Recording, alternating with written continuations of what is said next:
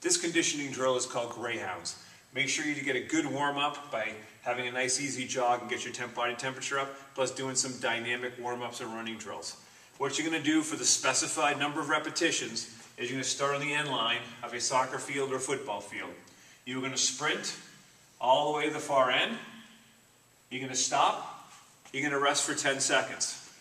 You can turn, sprint back the other side, rest for 10 seconds. The goal here is to maintain a steady pace.